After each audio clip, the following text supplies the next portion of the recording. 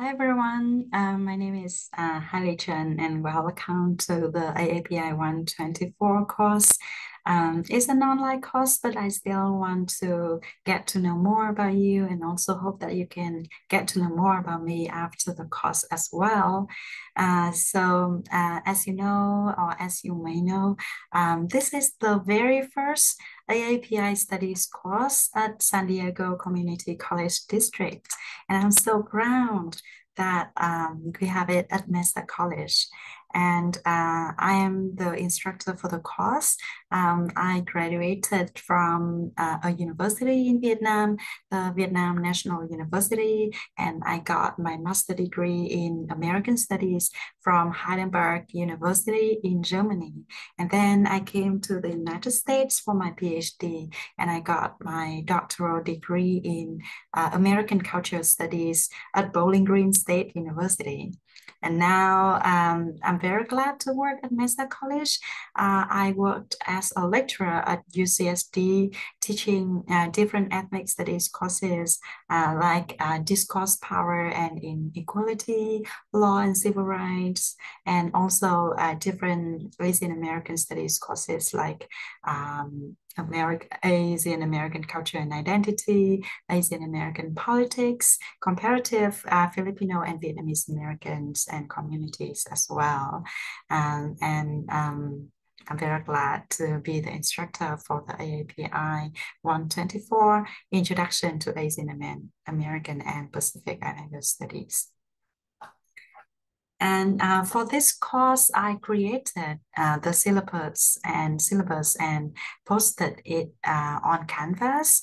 And it is very important that you read the syllabus and understand the assignments that you have to do, the deadlines, and also I will post the reading materials and I will give more detailed instructions for the materials and also for the assignments for every week. But every week you will have to participate in the online discussions, and there will be 2 questions prompts. The first one will be posted on Monday by 10 a.m. And the first discussion thread, the response to the first question prompt on Monday, it will be due on Wednesday and at midnight. And the second question prompt will be created on Thursday, also by 10 a.m. And you will have to respond to the question prompt by midnight on Sunday.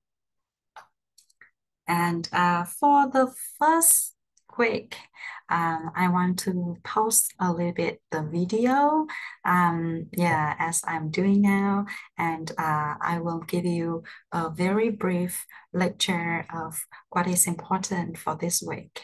So I want to share my slides, and you will also be able to see the slides in Canvas as well. Canvas. Let me see. Share screen.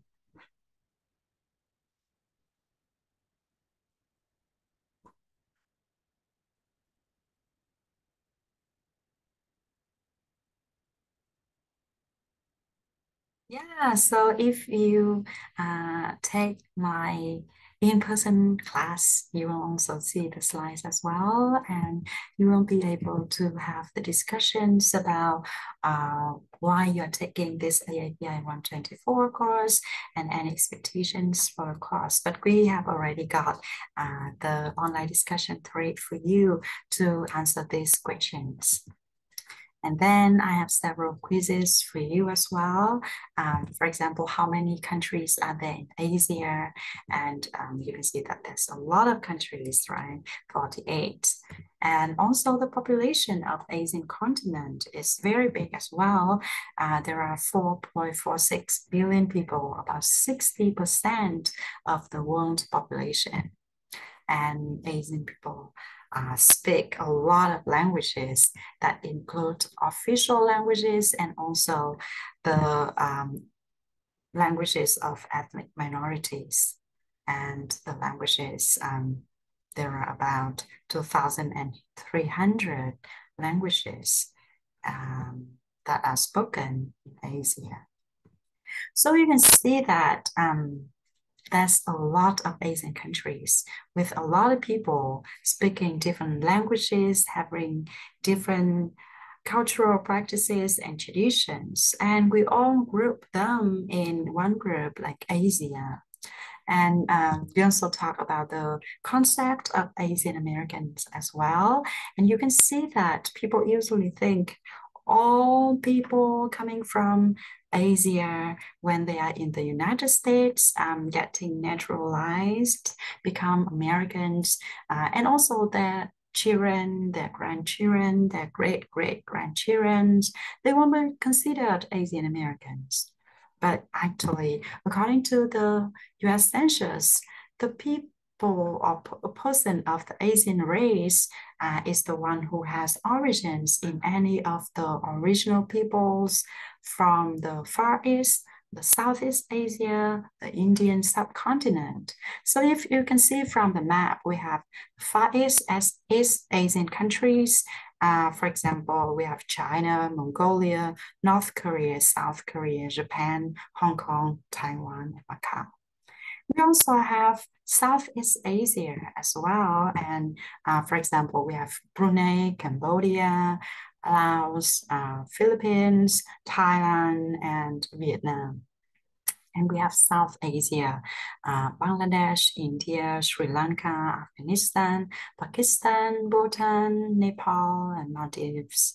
They are also considered Asian Americans if they move to the United States and they have their children, grandchildren, great-grandchildren here. How about the AAPI identity? We have Asian American, and we also have Asian American and Pacific Islander identity. And we can see that Asian Americans has already been a very big and diverse groups. Now we also have Pacific Islanders that include about 25,000 islands from the Pacific Ocean. And that is also a very big and diverse grouping and categorization of race. And actually, this group of identity, AAPI, was created by the US Census because at that time, Pacific Islanders was a very small group in the United States, and the US Census, they want to make it convenient for them to collect data about Asian Americans and Pacific Islanders. So they put this group together in order to create the category of Asian Pacific Islanders. And yeah, so now that's a big group, and people usually complain that the two groups, Asian Americans and Pacific Islanders, they are very different and they have very different issues. They need very different support from the US government, and they shouldn't be lumped together. So by 1997, the United States changed back to allow different categories for Asian and Native Hawaiian and other Pacific Islanders group. However, until now, we still see a lot of organizations and institutions still use Asian American and Pacific Islander as one group. And for example, you can see from the slide, we have May as an Asian American and Pacific Islander Heritage Month. But what is the problem with this category? If you have time, please watch YouTube and the link I put on the slide so that you understand more about the term and the issues with the term and the origin of the terms and its significance and things like that. Yeah, but we can see that the Asian American and Pacific Islander group is very large, right? And it's broad and ambiguous, and it hides the diverse and unequal identity within the Asian Americans and Pacific Islanders. Because when talking about this group, people usually only pay attention to Asian Americans and particularly to East Asians and the problems, the issues, the struggles of other groups of Asian Americans and Pacific Islanders are usually overlooked. So yeah, it creates the inequality within this group as well. And for Pacific Islanders, if you look at the map here, you can see that includes a lot of ethnic groups. Yeah, and as I said before, there are about 25,000 islands, and people have different cultural practices, different traditions and languages, ways of life, and yeah, but they are categorized into major sub-regions. For example, Micronesia, Melanesia, Polynesia, and we're going to talk more about these groups and these regions later in the course. Yeah, but for Pacific Islanders, the community face significant health and social economic disparities compared to other groups. And they also have like higher poverty rates and health outcomes. And they usually fall behind white Americans and Asian Americans. So it is important to understand that there's a big diversity between Asian Americans and also Asian American and Pacific Islanders. Yeah, so we will have the question discussion in the question prompts. We'll discuss more about that. Yeah, but I hope that you can think more about what does it mean to be an Asian American and Pacific Islander when you think about the creation of the identity, the groupings, why it hides some of the inequalities within the group, but also why it is also important. And yeah, and also talking about what issues that Asian American and or Pacific Islanders face as well. We can talk more about that. Yeah, and I also have the links here on the slide so that if you have time, you can watch the short videos about the struggles of being an Asian American and also yeah, the challenge for Asian American to fit in within American society. And yeah, we'll talk more about stereotypes of Asians, but mostly East Asians in the United States. Yeah, but you can see that they are considered the yellow peril, or they are considered the perpetual foreigner, and the women usually suffer from the stereotype of being submissive and attractive, but still dangerous, rude, and immoral.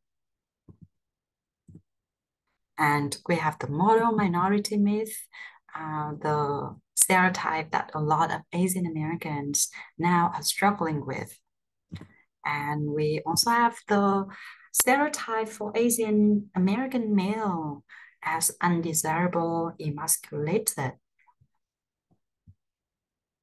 And I'm going to talk more about what is Asian American and Pacific Islander studies and why is AAPI studies important in our discussion on Thursday. And I hope that you understand more about the term Asian American studies and Asian American and Pacific Islanders. And we will have further discussion relating to the significance of the term and also the some of the shortcomings of using the term, some of the stereotypes that it creates, and why Asian Americans and Pacific Islanders studies are very important for us. particularly for Asian American communities. And thank you.